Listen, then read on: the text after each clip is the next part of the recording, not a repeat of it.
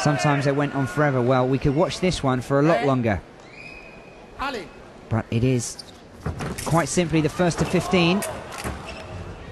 And some exchanges there. Cruz just adjusting his mask.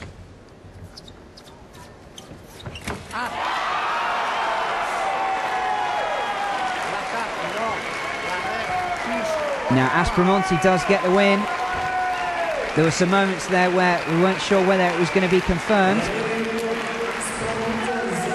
But this man, a little casual shrug after a very tense final moment.